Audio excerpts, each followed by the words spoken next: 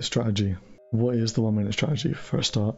It's basically a break and retest strategy fully on the 1 minute time frame. There's no higher time frame analysis. It's all on the 1 minute. All you're looking for is a move up, move down, move up, move down into this level, a move up, and then you enter, and then it carries on going. That's pretty much what you look for. All on the 1 minute, so no higher time frame. The strategy was made during the live stream, so it's not like I've learned this from anyone, taken it from anyone. I mean, there's probably someone out there that's trading it, but basically during the Friday live stream, during London actually,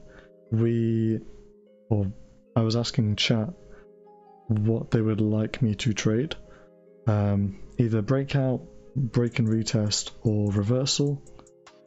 And yeah, it was basically between breakout and break and retest. I back tested the breakout one, wasn't amazing, so I then tested the break and retest one, which was much better, and then I've just developed that further. So yeah, it was created during a live stream. The stats of it so far, and this is back testing, this is also forward testing, 8.8% per week on average, so you are going to have bad weeks. I mean, the back testing shows anything from a 0 to a 14%, 13% week, something like, I can't remember exactly what it was. It's 100% profitable so far in terms of week by week, so we haven't actually had a losing week so far with the strategy.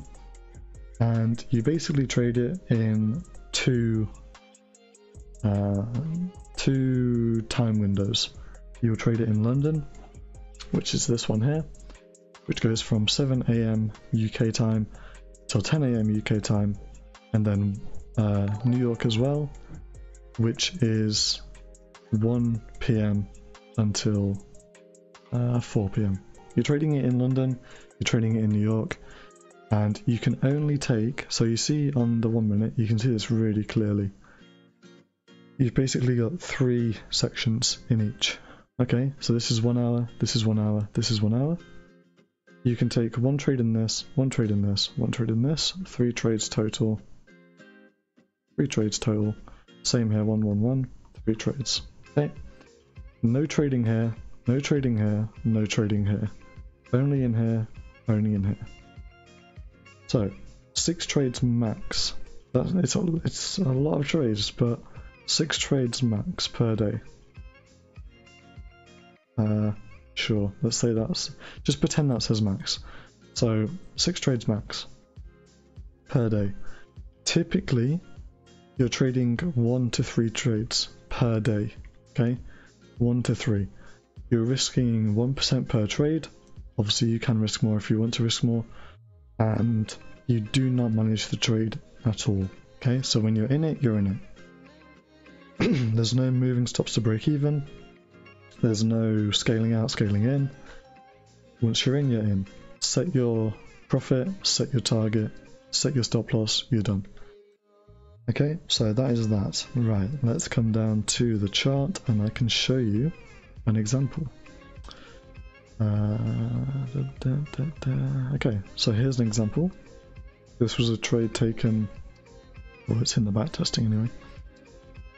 So all you're looking for, you can see these green lines here. You're in the 1 minute inside of the time frame.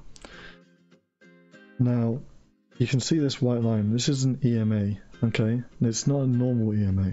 It's a 78 EMA. 78 EMA is this white line.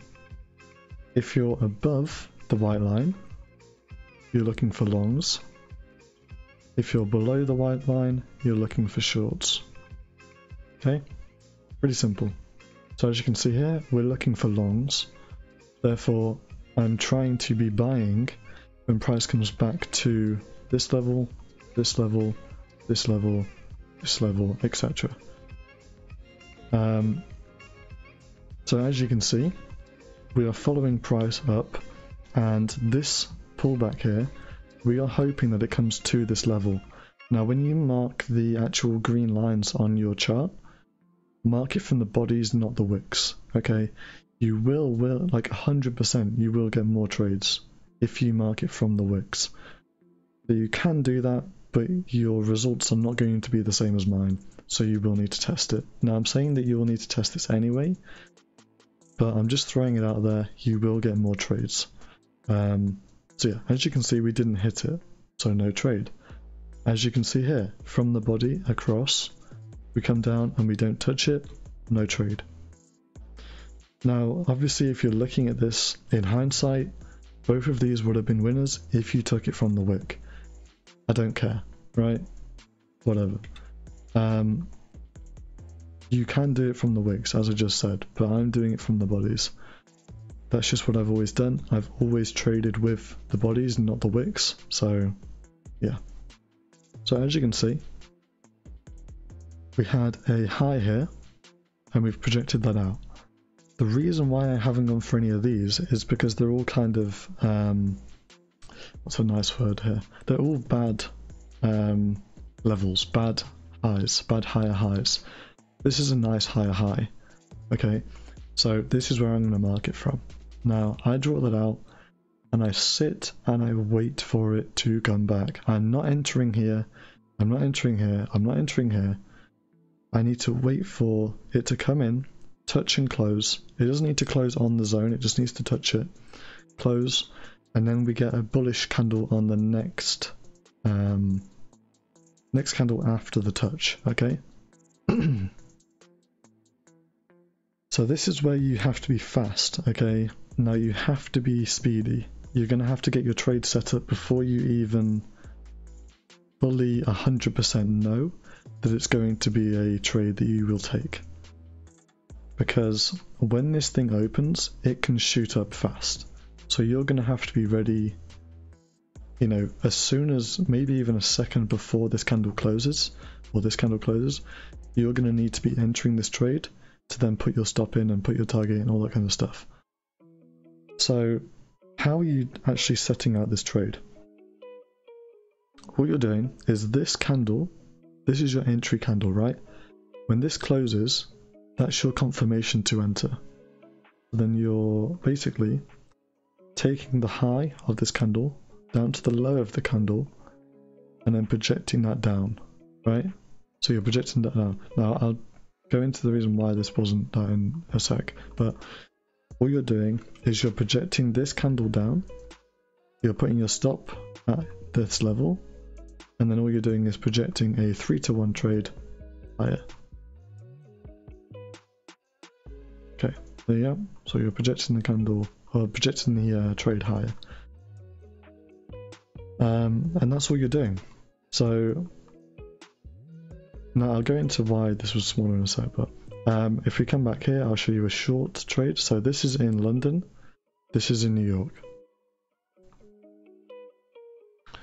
Okay, so same thing, right? We're looking for shorts because we're underneath the 78 EMA. We have a level here that I've marked out. We came up, we tagged in, but we didn't get a confirmation candle, so we do not enter. We came back down, we came up again. This is a new low. We project that out. We came down, we came back up, confirmation candle, project the candle higher, stop goes there, 3-to-1 entry. Okay, and as you can see, this is why I say leave the trade alone. Do not move your stops to break even, because you get in, okay, you get in and you go more than halfway to your take profit, it comes back, perfectly hits you at break even, and then goes all the way down. Okay, just leave the trade alone. Is it really that hard to just kind of put the trade in and leave it? So this is another valid entry, okay? If you missed this setup here, if you missed this one, and what I can do actually is from high to low, high, low, and then you're entering here. And then we go bang, there's another entry here, so you draw that out. You would be entering here, you would project this candle on top of it, so your stops would have been pretty much in the same place. and then you would have been looking for a 3-to-1 trade down. Okay, so that's it. You've seen a long position, you've seen a short position. The win rate of this strategy is 40%. Now it's really like 39-40 in between there, but 40% is your kind of standard, right? Now there's going to be a lot of traders in here that are not going to be wanting to trade this because it's not a 90% win rate, or it's not a 75-80% win rate. If I were to show you the results and say with a 40% win rate you can make 8.5% per week on average, risking 1% per trade, would you trade it? Most people would say yes. The people that would say no are probably coming from Instagram and have no idea about trading anyway, so yeah, whatever. Okay, I'm getting a phone call. I don't want to answer it though because I'm streaming, so they can phone me back. What was I saying? Right, yeah, so you're just looking for this. It's pretty simple. It's not difficult. If you're in this trade and you get another setup, you don't take it. You're only allowed to be in one trade at a time. Yeah, only one trade at a time. As you can see here, entry here, we've got the level here, we come up, we close, bang, entry all the way down. If you missed this entry, you could have entered this one. But yeah, you would have entered this one if you were paying attention, and then you would have been not in this one, but it doesn't really matter anyway. Here's a loser for you, just to prove that it does lose. You've got the level here, we project that out, we come down, you enter here, and then, yeah, it loses. But it's very close to your take profit. So, you know, I'm sure there's some people that would have taken profits early, but I can't really do anything about that, so yeah. Now what can you trade this on? Probably should have said this to begin with, but you should only be trading this on GBP USD because that's what I've tested. I know that works, therefore that's what I'm going to suggest. You can test it on other things and see if that works. If it does, then trade it, but for now I'm only going to say GBP USD. How many trades per week? So if you're taking between 1 and 3 trades per week, no, per day, sorry, you're taking between like 5, I mean 15 is a lot of trades obviously, but I think that's fine really. 1, you know, it's on a smaller time frame. 2, you're not in the trades for very long, and yeah, it's okay. As long as you're not taking more than 3 trades in a single session, you should be okay. Do you reckon it's any different on the 2-minute or 5-minute chart? It will be. Yeah, it will be. Don't know whether it's going to be better or worse, but you can test it and see. I'm just trading it on the 1 minute because I like the 1 minute. So here are some examples of the trading strategy. So as you can see, I've annotated it. If you want to kind of look at it in more detail, you can pause the video, but yeah, here are some trades. I mean, there's obviously a lot more trades that I could have shown, but these are some of the ones that you can kind of, you can get the gist for it, right?